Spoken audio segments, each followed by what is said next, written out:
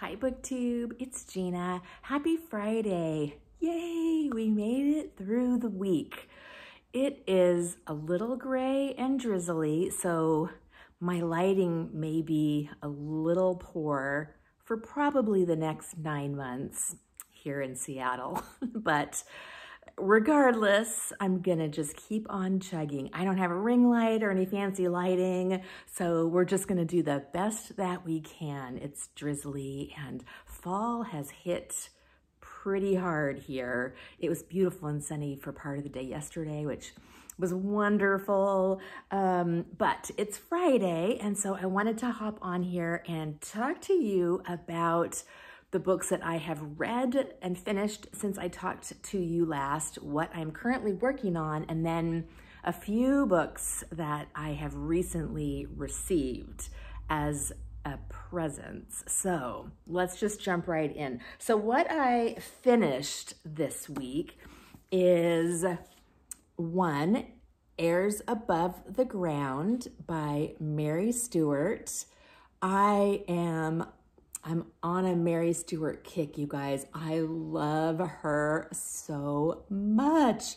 I had no idea. This book was not a 5-star for me, even though I loved the suspense, I loved the characters, the plot of this one. And if you don't know, Mary Stewart is, I would say, a romantic suspense writer, and she does such a good job building the story and then jumping into the suspense and just keeping your heart pounding in a really great way throughout the whole second half of the book. But this one was focused on horses and a circus, which just didn't grab me quite as much as the last one that I had finished, which was Madam Will You Talk, which was, I talked to you already about that one. But this one, so this one was still good, and I love this edition. There she is on the back. But just because the plot didn't quite resonate with me as much, I didn't love it quite as much as the next one that I finished this week, which is 9 Coaches Waiting. A few of you had recommended that I read that one for my next one, and that one, I don't have a physical copy. I have it on my Kindle, which I will talk about in a second because this is also wonderful. But 9 Coaches Waiting it was set in a French chateau, and Mary Stewart has this formula. The ones that I have read so far are the heroine who befriends a younger boy, and they are on the lam together in some kind of fashion. And she followed that formula here. It was the main character, a young woman named Linda, and her young charge. She is a governess in a French chateau. So of course, that is right up my alley. Had a couple of Jane Eyre references, which was really fun. And I love the setting, I love the characters. Mary Stewart also always comes through with a great ending. I never have to feel any anxiety that it's gonna end badly, knock on wood, right? It hasn't happened yet. She ends things perfectly, wraps everything up. And I loved 9 Coaches Waiting. It was absolutely fantastic, which leads me into the next thing that I wanted to talk about, which was so exciting. On my last video where I talked about Mary Stewart, Steve Donahue reached out to me and said he had some Kindle books and would I like them? And I said, yes, please. And so he emailed me a huge pile of Mary Stewart's and Angela Thirkell's. So I now have a big pile of these on my Kindle, and I'm so excited because, you know, I love to lay in bed and read at night in the dark, under the covers. It's so cozy, and I like having these books on my Kindle, but they are still $6 or $7 each on Amazon, and my library doesn't have them on ebooks. And so I was like, oh, I don't want to spend that much money. But now I have them all on my Kindle.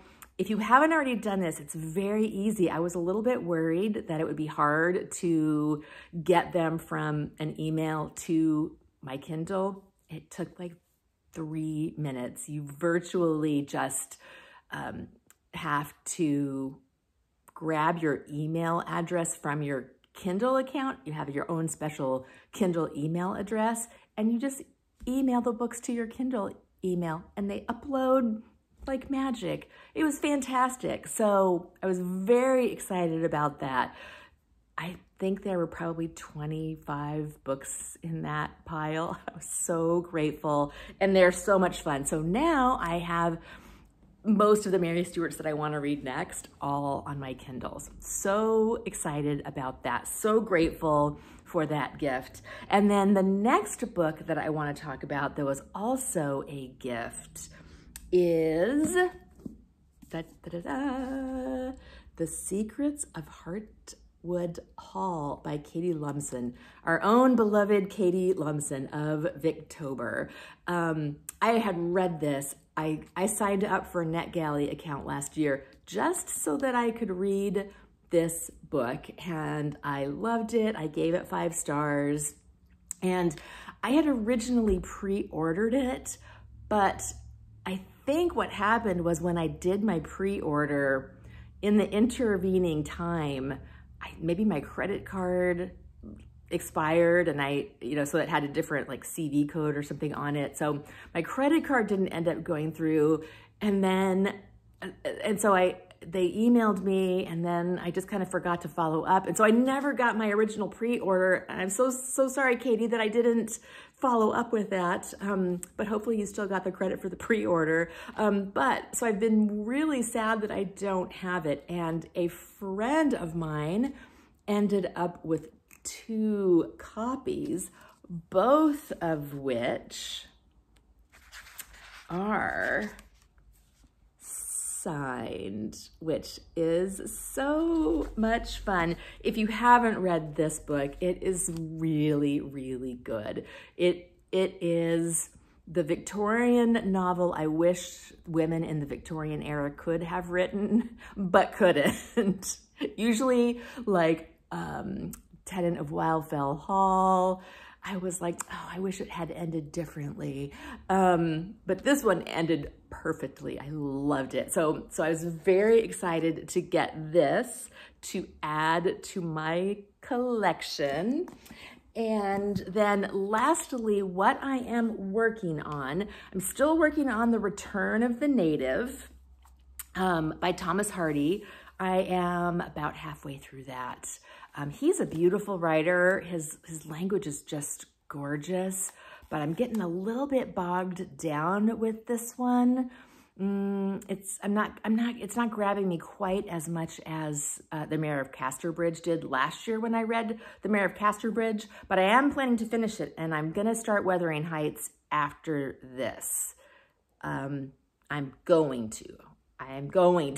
So I'm working on the The Return of the Native. I'm reading that on my Kindle. The nice thing about most of these classics is that they're all available, or most of them are available for free on my Kindle, which is great. So I'm working on The Return of the Native for Victober. And then lastly, you all know how I love Barbara Pym. One fun thing this week, for whatever reason that popped up in my YouTube suggestions, was a short film called Miss Pym's Day Out. And it was I think it was made back in the 80s.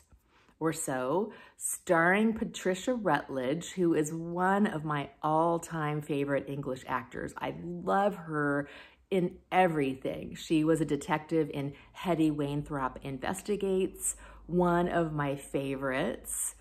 She was, of course, the main character in Hyacinth Bouquet in Keeping Up Appearances.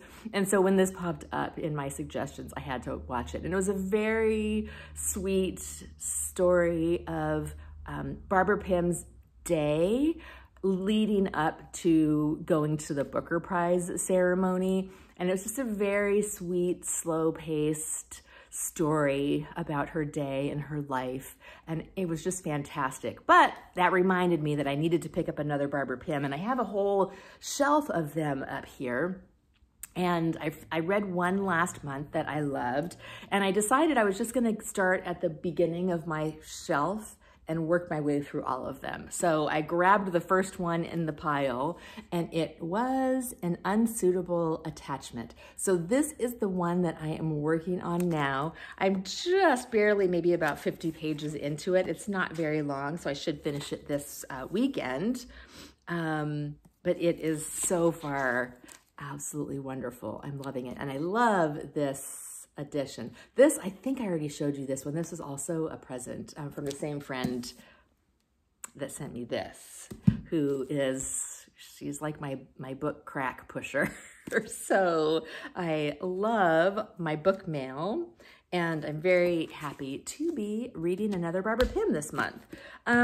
So that is it for me. I gotta look at my notes, because if I don't look at my notes, I usually forget something. But nope, that was it. That was all I wanted to talk to you about. What are you reading this weekend? I'm very curious to hear, and I'll talk to you later. Bye.